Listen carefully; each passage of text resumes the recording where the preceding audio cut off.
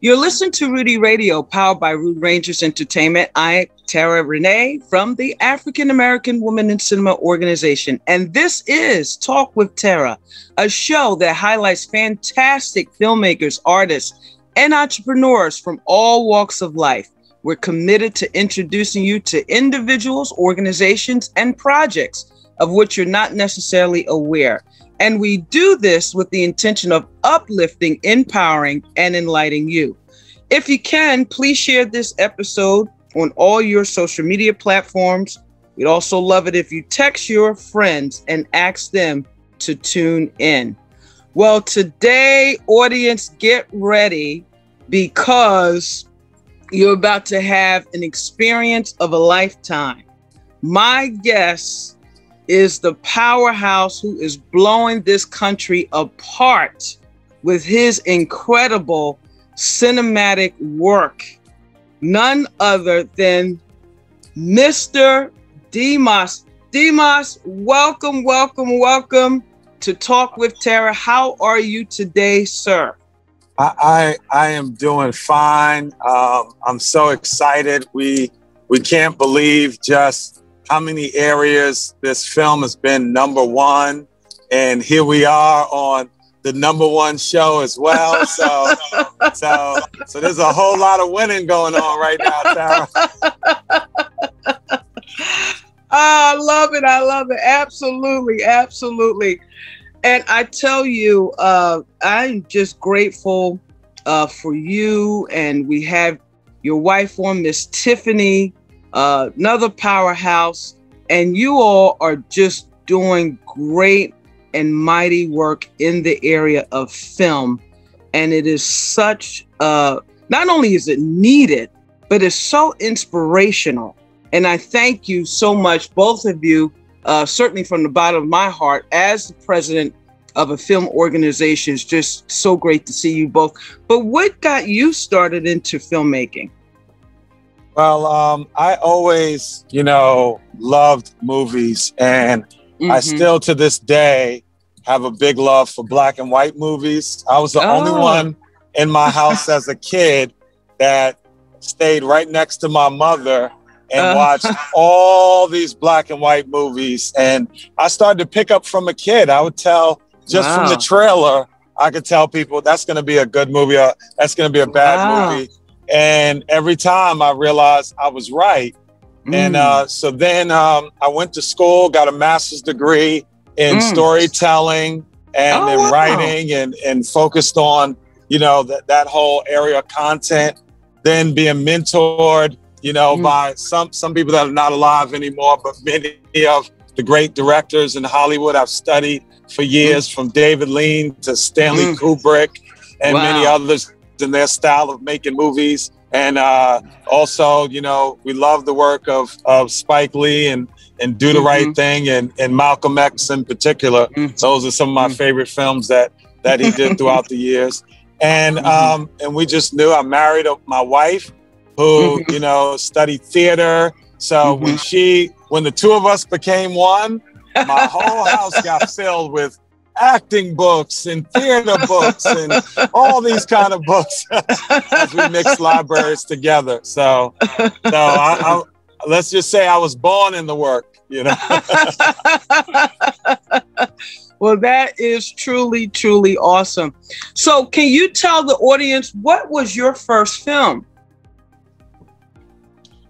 My first film was the movie Emmanuel. Woo! That was wow. It was about the church shooting in Charleston, South Carolina. My wife and I heard about that shooting, and we flew in just to meet victims, to pray for victims, to encourage them, and to try to raise money to help them out.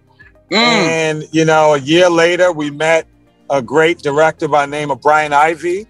And then that grew into me coming on as executive producer with Steph Curry, Viola Davis, and many others.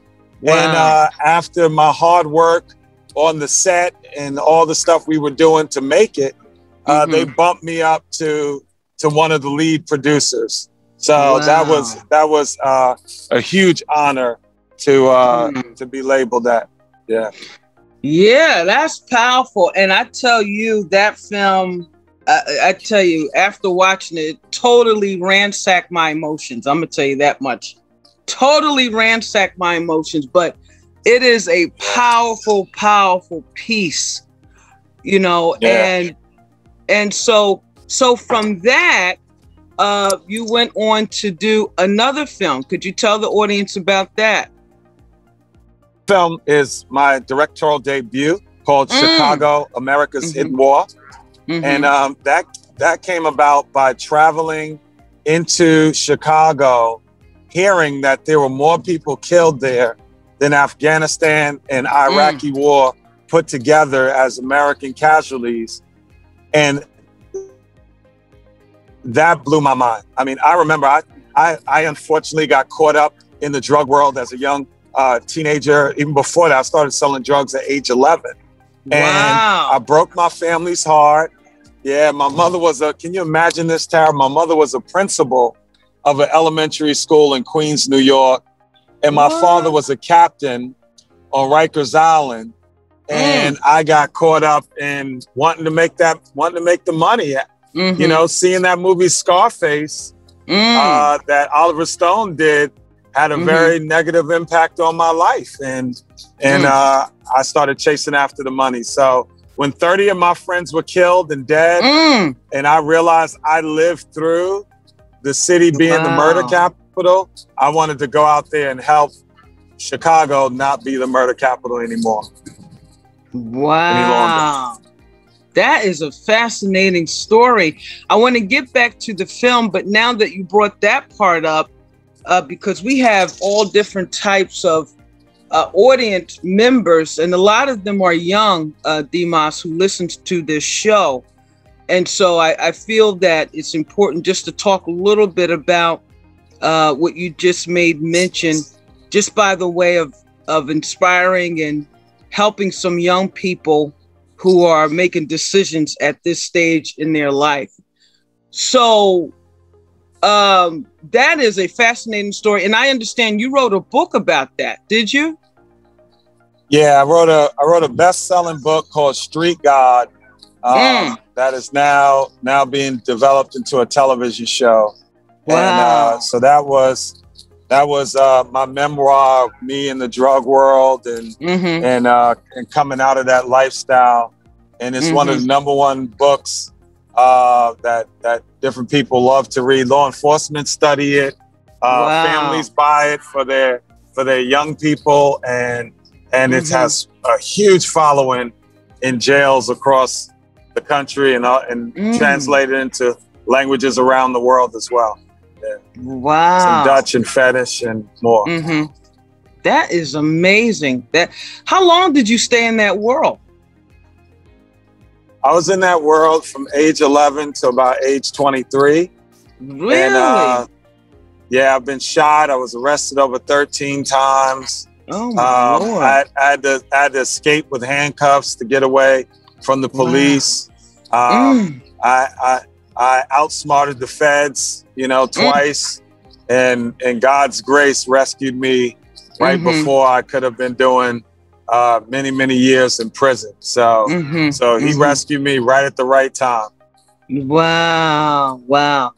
And we need to share with the young people that, although we understand some of this may be glamorous, but there's a serious price to pay. And in the end, it's not worth it. Yeah, totally.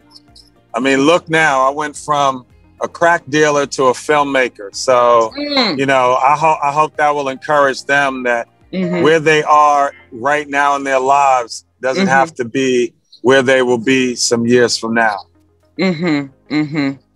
Wow. Well, we certainly appreciate you shedding light on that. And we know that it will help some young listener as they make decisions in life. It's always the right time to do the right thing. And we've all been put here for a purpose, and that is to help one another and to make this a more better society and leave it in a more better shape than when you came into this world. I want to talk more about the making of your recent film, because it is taking this country by storm. How long did it take you to make it? What were some of the aha moments and oh my goodness, what am I doing moments? Well, that's a really great question. So we filmed. It took 53 days to film it. So we had 500 hours worth of footage. Wow! And to condense that into an hour and 45 minutes was a long process of around 10 months. And we a matter of fact, I'm sorry, it was a little over a year, about a year and 4 months, about 14 months altogether, because we started out with one editor that didn't work out. We didn't like the direction it was going. And then we had to start fresh with another editor.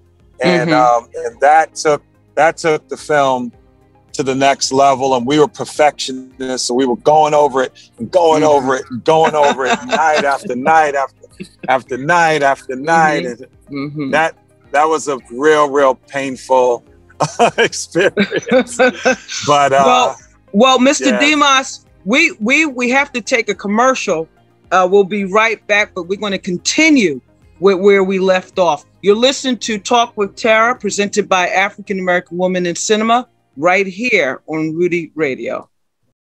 Vera Moore Cosmetics and Skincare was formed to empower all women to feel great about themselves for more than just a moment. When it comes to a flawless complexion, skincare is the key. Vera Moore Cosmetics and Skincare is for women of all ages and skin tones. Be the more fabulous woman you were born to be. I am Madame Francois, and I'm introducing my new luxury skincare brand that's available to you at an attainable price. Discover my beauty secrets, luxurious, effective ingredients with proven results and a price tag that doesn't break the bank. Come indulge with me at lesmadamefrancois.com. We need some vigilante crews. I'm gonna tell you what we need. So these little old jokers running around who shoot us, you gotta take them snipper pliers, cut their shooting fingers off. Chicago is back in the national news with 74 people shot and 12 fatalities. This is now one of the bloodiest weekends on record. Citizens of the city can't let their kids walk on the street, be on the front stairs even. It's a little boy that I know, he's 3, 4, 5 years old. He been shot twice. There were so many bullet holes, and she was bleeding from everywhere. Violence is the manifestation of our public policy failings across the board. And this is sad, man. 11-year-old is shot. Boom, boom, boom, boom, boom, boom, boom. And a 17-year-old is shot in the face and dead. I'm thinking to myself, I could be the next one to get shot, dead. Anywhere, right here, gone. In Inglewood. Forever. It is a war. It ain't Taliban war, it's even worse. Facts. It's worse, man.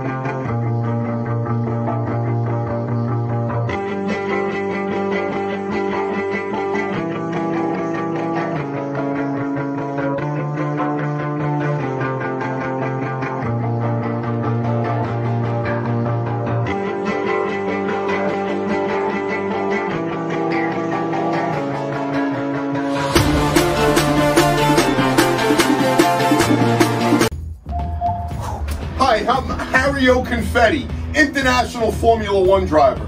I sped to get to Long Island Telecom before they closed. I need to get one of these fantastic deals that Long Island Telecom has, because you can't beat the price anywhere else. Oh, get away from that car. What are you doing? Freaking kids playing with the car out there. Anyway, I'm glad I got here. Wait, what do you mean you're closing? I got to come back tomorrow? What's your number? 631-833-9679? Oh, stop writing me a ticket. Welcome back to Talk with Terra. I am Terra Renee from African American Women in Cinema, and today we are talking with the powerhouse filmmaker, Mr. Dimas, and he was just telling us before we went on break his process of this new film, Chicago. So please, Dimas, continue. Yeah, so we've shot the film in somewhere between 14 months.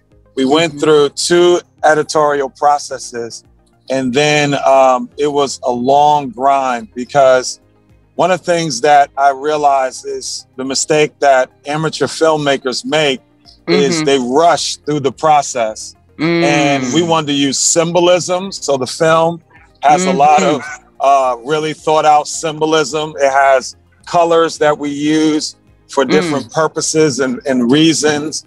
The texture, we got a guy to do the music who's the social justice music person, professor at Berkeley. So every last thing that someone is experiencing in this film, there was a great method and thought to why it is the way it is. So so there's no mistakes when you see something or you hear something or something's bleeped out. It's not by accident. It's either we're saving someone's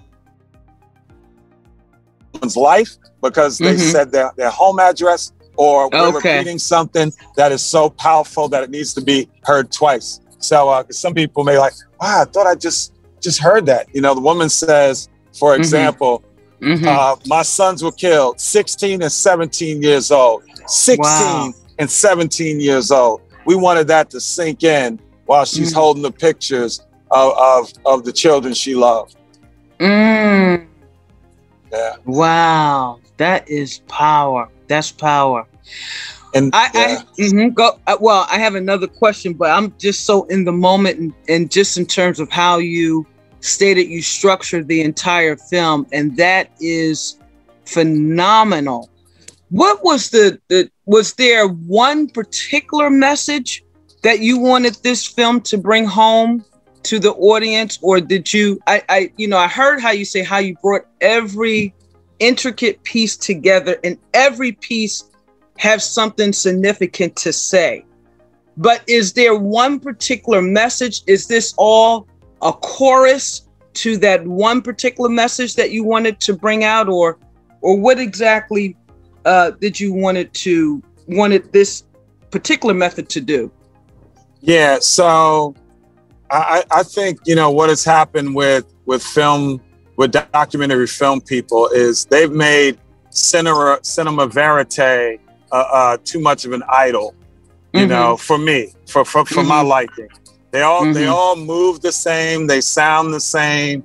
You're following 2 or 3 people. You're trying to be a fly on the wall. And when we come together, and it's like when we come together as groups, we brag about it. I'm in those groups. Yeah, I did this movie, cinema verite. And I'm trying to break in a new style of telling the story of the city, where you feel like you are in a guerrilla kind of journalism moment inside of the chaos of the city. And I want you to walk away realizing that there is a real war going on. And it's not Chicago. New York City in its worst days doesn't come close to Chicago. New Orleans, Crips and Bloods, I don't care who you name, they do not come close to the genocidal mindset that has taken over our kids, our young people, our beautiful Black and Latino and young people are shooting each other in such a way that now they cross lines. They will kill your kids. They will kill your girlfriend. They'll shoot your mother. They will shoot anybody that's in sight. And that cannot continue unchecked. Oh my Lord. Well, what is there a root cause of the shooting? I know some of it is gang activity, drugs, but are those the 2 prevalent causes that you found when you went to Chicago? What is the root cause for all of this? It goes back, you know, Chicago, it's so layered. Number one, Chicago doesn't solve murders well. That's number one.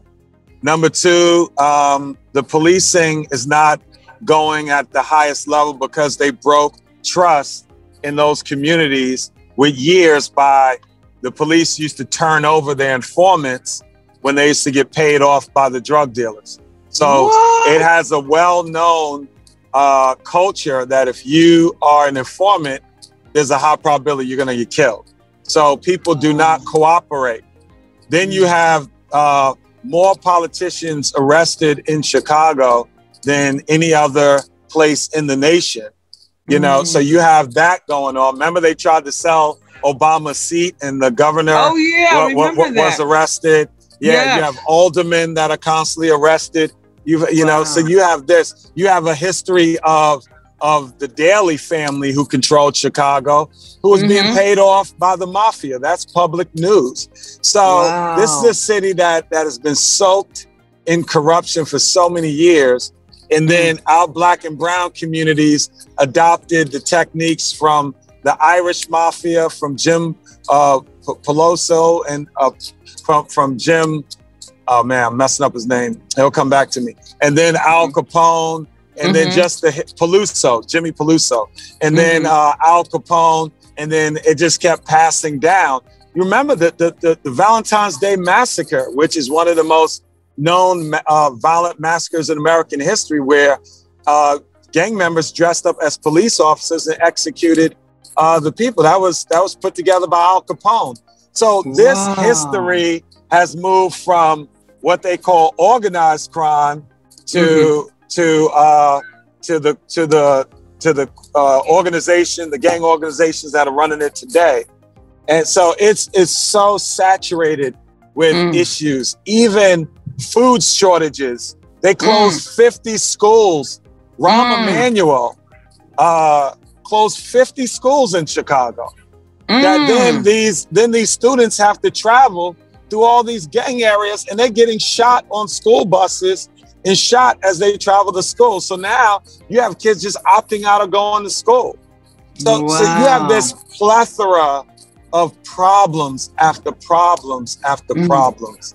And it's not a welcoming city. You know, I'm not saying that. They will tell you that. You know, Chicago is not that welcoming place for outsiders. And there's a lot of infighting amongst organizations there. So when you add that, it's the perfect recipe for the problems that it's dealing with now as the leading place. No place has more funerals than Chicago in America. Oh my Lord. Do we have any stats, Dimas, on like, you know, what are they averaging funeral wise per day or per week or per month or per year? Well, as it relates to young people? Yeah, well, the stat is 77,000 people, 77,000. I want you to think of 30,000 people or 20,000 that makes up the garden, you know, when it's full, where the Knicks play. We're talking, let's double the garden and add on 7,000 more. That's how many people have just been shot. You know, we're climbing towards 11,000 killed since Afghanistan and Iraq. And neither one of you add Afghanistan and Iraq together, it doesn't even make up 8,000. So we're seeing this kind of violence on our grounds. You know, Leake's funeral home was the busiest funeral home in the country and still is. So what you can do, I mean, that just says it there. I didn't ask him, you know, how much he's making, and that, because that would have been an embarrassing question. But their funeral home is featured in the film, and his voice is featured in the film, telling you what's going on, of how the killings have changed at such a rapid number. Wow, that is just heartbreaking news. Heartbreaking news, and it's systemic. I mean, so in light of this, after you did the film and had time to reflect, what could be a possible inroad solution to try to turn this whole thing around? I mean, you broke it down so well. This is years of investment in the wrong direction. Yeah. I would say, I would say one, they have to bring in a different type of policing, you know, because there's a tension where the African community doesn't want the police, you know, we're talking about defund the police, but, you know, but restructuring is probably more reality. And if you really read defunding, there are some at the extreme of saying, we don't want police at all. I don't think I've found a community that wants to go that far when you talk to the people that live there.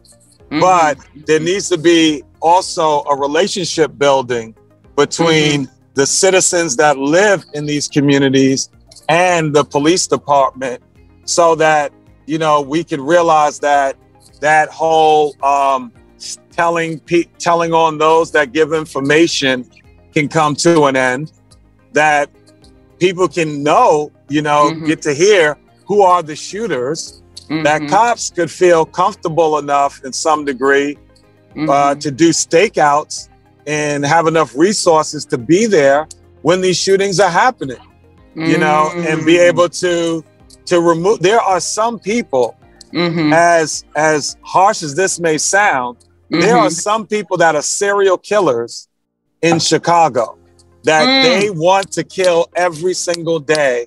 They want to shoot every single day.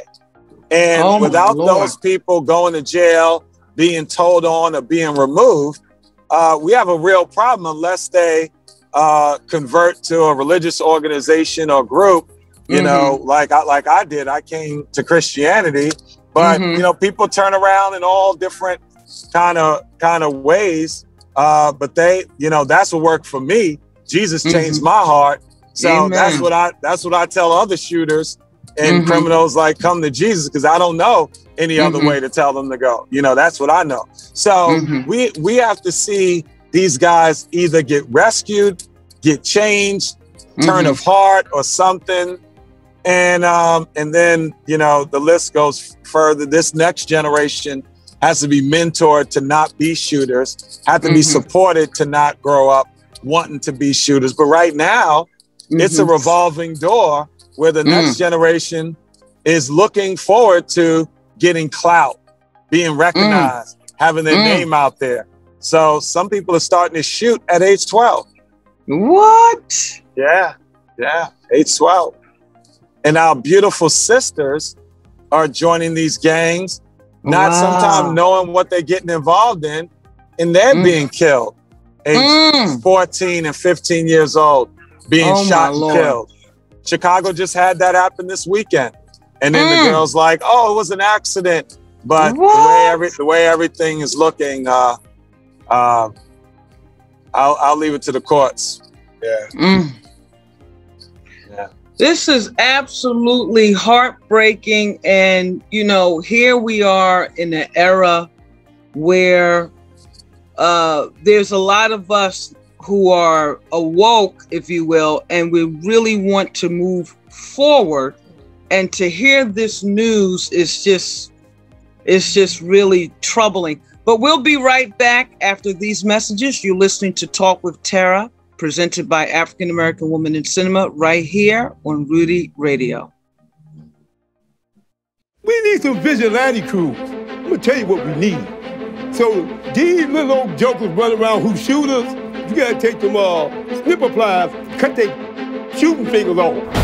Chicago is back in the national news with 74 people shot and 12 fatalities. This is now one of the bloodiest weekends on record. Citizens of the city can't let their kids walk on the street, be on the front stairs even. It's a little boy that I know, he's 3, 4, 5 years old. He been shot twice. There were so many bullet holes, and she was bleeding from everywhere. Violence is the manifestation of our public policy failings across the board. And this is sad, man.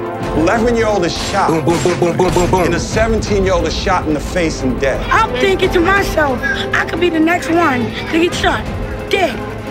Anywhere, right here, gone. In Inglewood. Forever. It is a war. It ain't Taliban war, it's even worse. Facts. Even worse, man.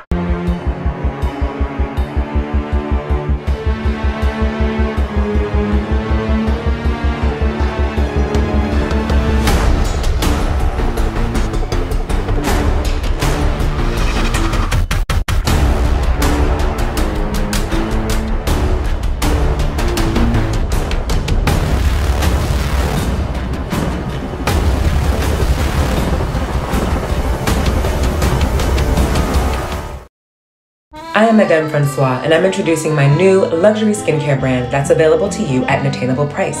Discover my beauty secrets, luxurious, effective ingredients with proven results and a price tag that doesn't break the bank.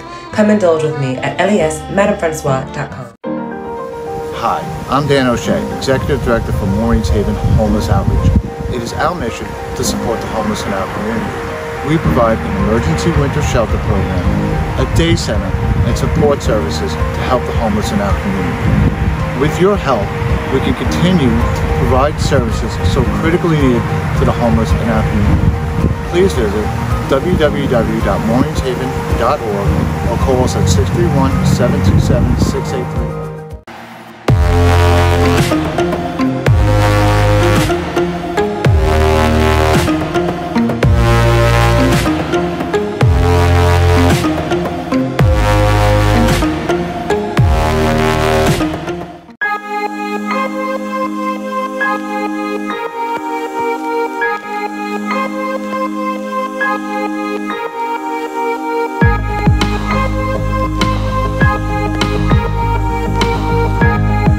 Welcome back to Talk with Terra. I'm Terra Renee from African American Woman in Cinema, and today we are talking with powerful filmmaker, director, Mr. Dimas, and he was just explaining to us the situation in Chicago. You know, Dimas, and we had some powerful talent that actually came from Chicago. When I look at Michael Jordan, I look at President Barack Obama, Michelle Obama. Yes. Oprah did her show there for years.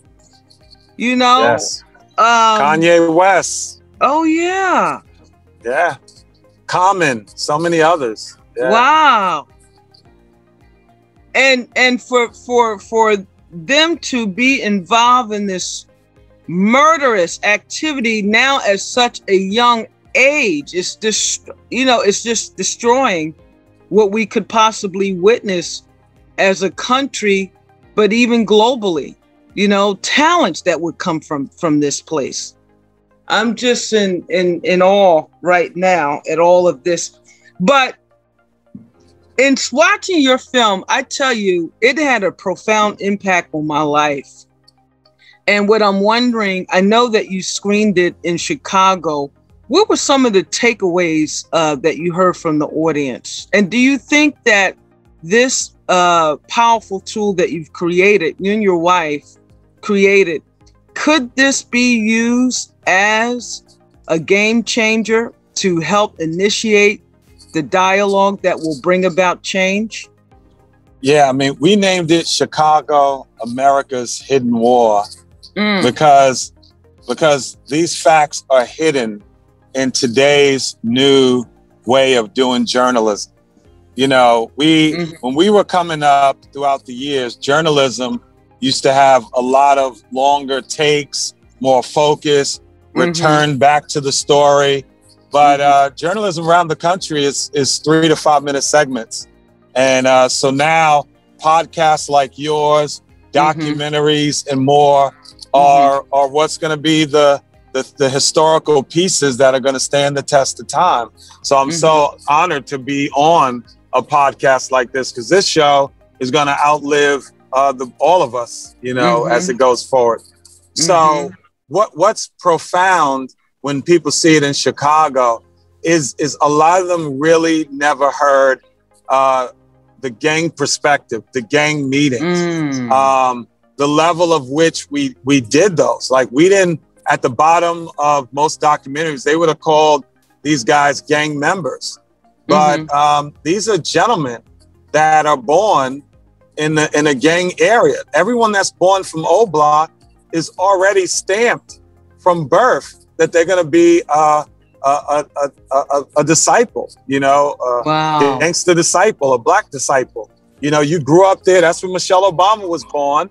And you come up there, you're a disciple. You know, you have no idea what you're born into, but you're there and that's it. And people are going to start shooting at you. So this is the problem. So when people are seeing this, it's really an eye opener for them. When they hear from the founders of the gangs, it's a big eye opener. We bring them into a gang meeting. When have you seen a gang meeting on national TV? Never, because they won't allow you in. But they allowed us in because of my background as a drug boss who connected with drug bosses down there. So, you know, so we had incredible access, you know, but on the same time, the goal is to raise an army from around the country so that people would be excited to travel into Chicago and do something about the problem. We have seen that happen for us in the South Bronx when they made all those movies, Escape from the Bronx, you know, when they made Serpico and when they made Fort Apache and these kind of movies, missionaries from around the country saw those movies and said, I want to go be a teacher in the Bronx.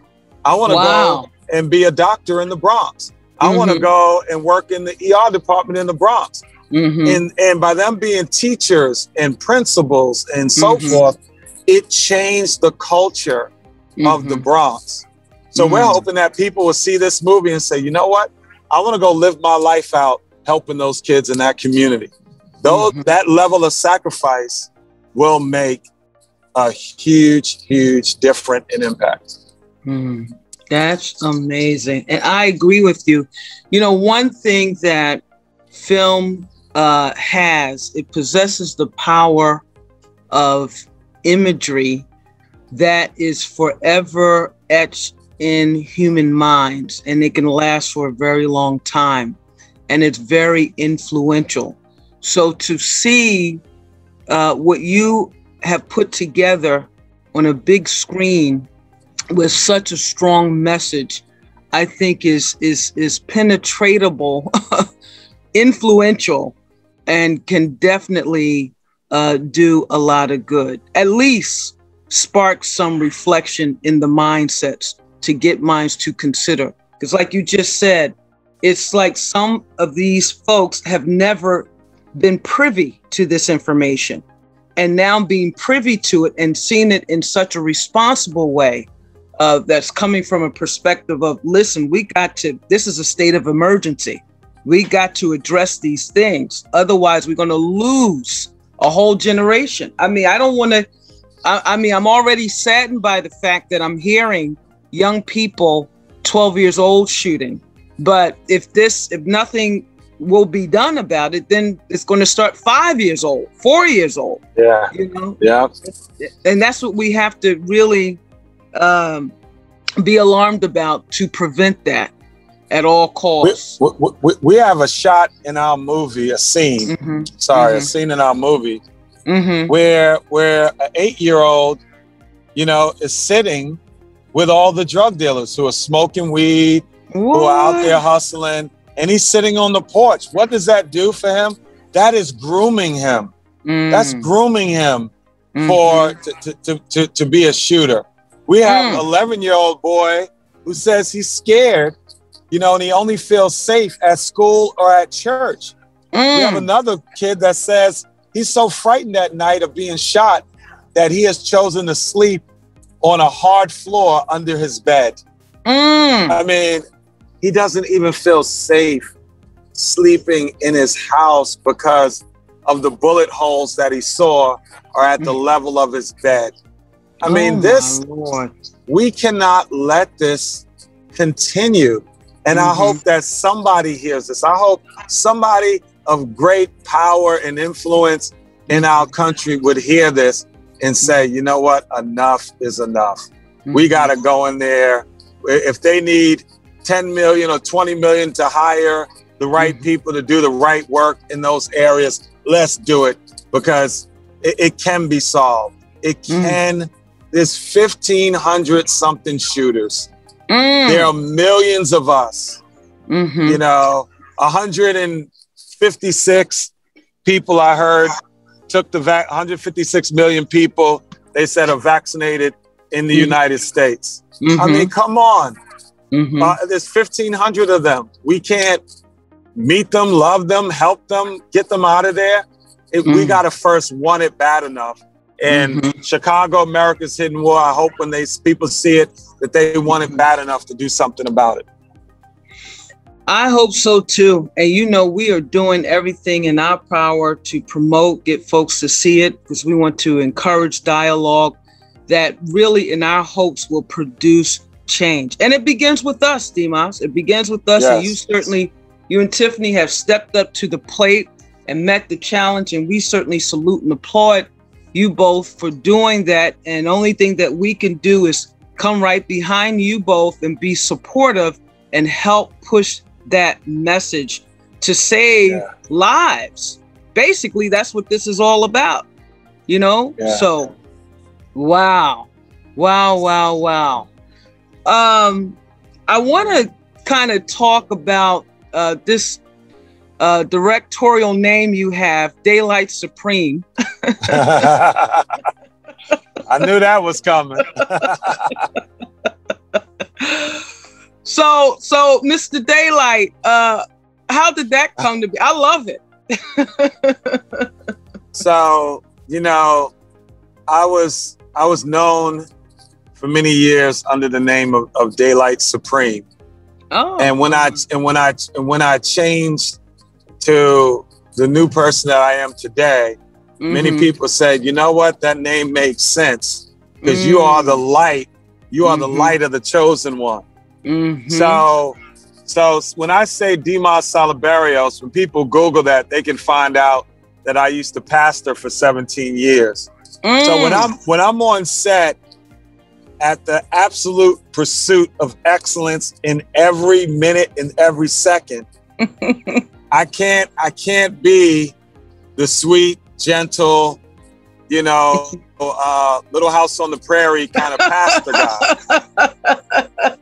Though I wish I could be, but I have to sometimes throw on that directorial hat and say, yeah, I know you think that's impossible, but it is not impossible to get that shot. And we're gonna go up on that doggone bridge and we're gonna hang off this and I'll be hanging right with you and we're gonna get what we need to get to make this happen. So, you know, I still wear the pastoral hat in the sense of I will not ask anybody to do anything that I wouldn't do myself, but I also push the crew. And we cast the vision from the very beginning. We said, this movie is going to be on the Oscar list for Best Documentary.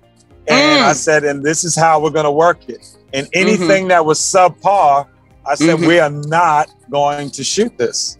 We're not going to shoot this. Oh, but it's just a documentary. I said, it's just a documentary to you. To me, this is fine art. This is high art. Whether everybody recognizes it right now or not, I watched many works of Orson Welles and the greats that people didn't recognize what was being done when it was being done. But right now, years later, they're like, this is the greatest film that was ever made. Now I want this film to be considered the most significant documentary ever made in American history. And it will. And we'll be right back with Talk with Terra. I am Terra Renee. And Talk with Terra is presented by African American Woman in Cinema right here on Rudy Radio. We need some vigilante crews. I'm gonna tell you what we need. So these little old jokers run around who shoot us, you gotta take them snipper pliers, cut their shooting fingers off. Chicago is back in the national news With 74 people shot and 12 fatalities, this is now one of the bloodiest weekends on record. Citizens of the city can't let their kids walk on the street, be on the front stairs even. It's a little boy that I know, he's 3, 4, 5 years old. He been shot twice. There were so many bullet holes, and she was bleeding from everywhere. Violence is the manifestation of our public policy failings across the board. And this is sad, man. 11-year-old is shot. Boom, boom, boom, boom, boom, boom, boom. And a 17-year-old is shot in the face and dead. I'm thinking to myself, I could be the next one to get shot, dead. Anywhere, right here, gone. In Inglewood. Forever. It is a war. And that Taliban war is even worse. Facts. Even worse, man. It's all about humanity. About humanity.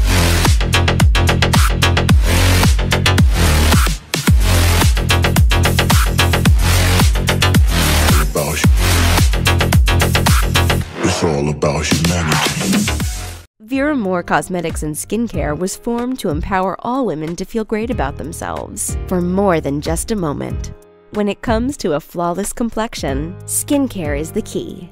Vera Moore Cosmetics and Skincare is for women of all ages and skin tones. Be the more fabulous woman you were born to be.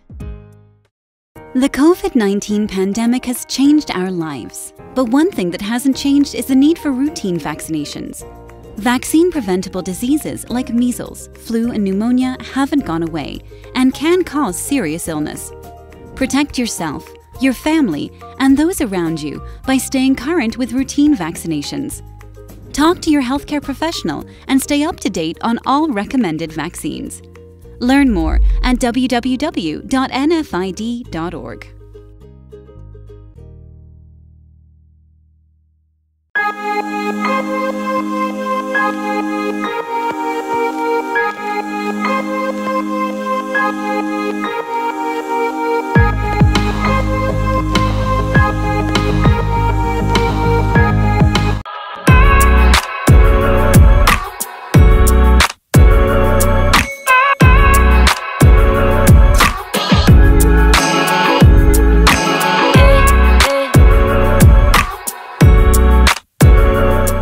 Welcome back to Talk with Terra. I am Terra Renee from African American Woman in Cinema, and today we are talking to the fabulous Daylight Supreme, who is just blowing this show apart. And we thank you so much, Mr. Dimas, for being here. Oh, it's an honor to be. Anytime I can be with you is a great privilege and honor. Well, thank you, and the feeling is mutual. Thank you. So I want to ask you a few more questions for the audience. One, who are your cinematic inspirations? My favorite cinematic inspirations is number one is David Lean. He did Lawrence of Arabia. Oh yeah, the River of Kwai. And all his Passage to India. All of his work are masterpieces. He's the biggest influence on Steven Spielberg as well. I love big landscapes. I love big cities. I love everything to be big and large and make you feel like you're in a gigantic movie, so that's how we wanted to film it. He really has an impact on me. Stanley Kubrick has a huge impact on me in the area of his focus on details and not rushing. We shot 500 hours worth of footage because we did not want to rush. We worked hard as a crew, and we were totally committed. I was on a hunger strike in the movie. I didn't eat, upwards of 37 days, and had to be taken to the hospital at one point of that journey, to stand for our people. But all those people inspired me to have a high level of commitment and also to do cinematography and filmmaking at the highest level. I want to be I want to do the best documentary that's ever been done. And we went for it with every bit of muscle and strength that we had. So when you go to see the film, I hope you feel that. And if you really know filmmaking, you will see, and you'll see little hints of even respect to our past greatest cinematic moments from, you know, the start of cinema to now is featured in the film. That is amazing. I did not know you went on a hunger strike. You know, to shoot a film while eating takes so much energy. And to do that, wow, blessings to you. Blessings to you. That's amazing. Nice. So, Dimas, there's going to be people listening from every area across the country and listening to the way that you so elegantly spoke down the state of emergency as it relates to Chicago. What are some things that people who don't live there, what could they do to be of assistance to try to change this direction? One of the first things they can do is post about the movie. I just heard Terra Renee talking about this movie, Chicago, America's Hidden War, and then put hashtag AMC Theaters, hashtag Regal Theaters, hashtag cinema, you know, things like that, or hashtag Chicago, America's Hidden War. All those kind of things help on the social side, because those theaters, we need, you know, we've been having great limited releases. Like, we've been in 5 cities, but only one day here, one day there, one day. Now, some of them are starting to open up to weeks. But when they see large numbers of people talking about something online with those hashtags, they will let it spread around the country. Okay. Number 2, you can go to Chicago's, with an S, chicagoshiddenwar.com. chicagoshiddenwar.com. And you can enlist. We're going to be, you know, there are people that can record a teaching that kids can watch in Chicago, not a podcast, but like a master class for people in Chicago. You can donate to after school programs. Wow. We have unsung heroes on there that you can support, that are on the ground, expanding their work to different drug blocks and gang blocks, you know, and also, you know, you can go see the movie, capture it in your heart, capture the DNA of it. And when you enlist, you can even enlist, say, hey, I want to, instead of me going on a trip to Guatemala this year, I want to go into Chicago and volunteer my time for a week, or help out with something for a week. Those are the steps that it's going to take. And it's going to take our country focusing on this, and it'll make a difference. That is powerful. Okay, so audience, you heard, this is our next step plan of action. So this is what I am encouraging everyone to do. It's doable, and it will have a profound impact. I thank you so much for sharing that. Dimas, for those listening, what words of inspiration can you leave them with as it relates to all that you have done, went through, experienced, and where you are today? What words of encouragement can you give to our listeners? I want to first say Washington, D.C. was one time the murder capital. Los Angeles was one time the murder capital. New York City was one time the murder capital. They are not the murder capitals anymore. So Chicago is not impossible to experience a turnaround and a shift. I also want to speak to you as a listener. You know, if you would have told me 5 years ago that I would have 2 films, one that was done with Steph Curry, Viola Davis, and Mariska Hargitay as producing partners, and that I would have this other film that first time directing made it to the Oscars list. I wouldn't say I wouldn't believe you, but I would definitely be like, wow, I am shocked. You know, I'd be shocked if that happened. So we're just getting started, and you can just get started. I mean, the Black Women of Cinema and what Tara Renee is doing, these are groups. If you're a woman listening to this, you can reach out to her. She is a great support of every last person. And I want to tell you, by listening to this podcast on a regular basis, you are growing in the craft of filmmaking. It takes hours and hours of listening, learning, and practicing, and you can do what we do. Most people don't want you to know that, but it is the truth. You can do anything that you put your heart and mind to.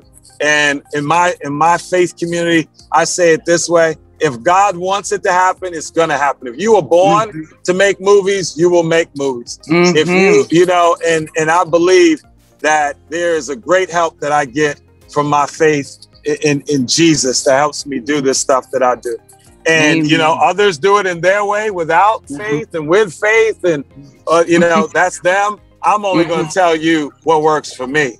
And I would be a dead man if it wasn't for Jesus. This guy put a gun to my head. A hitman caught me, put a gun to my head in the back of the building and pulled the trigger. And every time he pulled the trigger, all I had was a prayer in my mouth, and it went snap, and the bullet didn't come out. Snap, and the bullet didn't come out. Snap, and the bullet didn't come out. And that same gun worked on others. So that's why I followed the God who saved my life. But and I just hope the best and wish the best for you. Woo, that's powerful. Thank you so much for that. I'm assuming that the people on the website to get the tickets to see the film is on your website, the list? Yes, there. And they can also do Fandango, and they can also go to cinelife.com, and they can check movie theaters near you. And, you know, it's a new age coming out of COVID-19. You can call your theater and say, I want to do a watch party for this particular movie. And they can order the movie. So we're in a new day that we have never been in before. That's amazing. So, Dimas, can you please give us your social media handles so people can like and follow you? And also the website address again. Yeah, so you can go to on social media, Chicago's Hidden War. On Facebook, Chicago's Hidden War.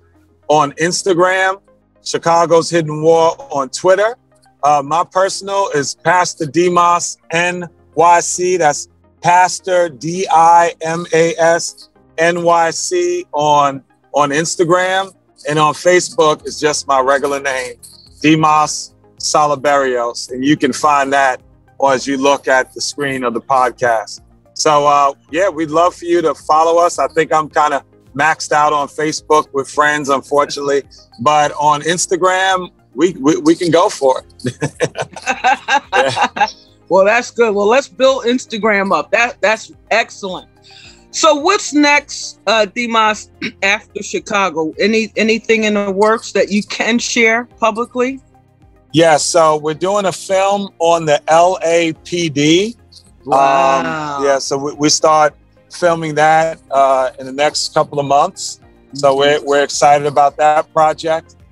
Street God has been picked up by Anonymous Content. So they already wrote the script and now working on finding the team that they want to put together to make that. So you know, we have many things in the making on the way, and everyone is talking to me and throwing other projects my way to direct, and so we'll hope that we make the right choice on the next film. Well, I think you will, because so far it's been fabulous. You've been blowing up this cinematic path like none other. So I'm just so proud of you and Tiffany. I hope I get a role in Street God. I'm putting that out there. Come on, Terra. I don't know where the time went, but they're telling me that we have to go. Dimas, thank you so very much for being our wonderful, powerful guests, and for sharing all the gems that you shared with us today. We so deeply appreciate you. Thank you so much, audience, for listening to Talk with Terra. I'm Terra Renee from African American Women in Cinema Organization. You can visit us at www.aawic.org. You can also follow us on Instagram and Twitter and like us on Facebook. Talk with Terra is made possible by Rude Rangers Entertainment. Our creative director is Rudy J. Breedy. Please don't forget to like and share this episode with as many people as possible. We sincerely appreciate you joining us today and wish you continued peace, blessings, and prosperity. See you on the next episode.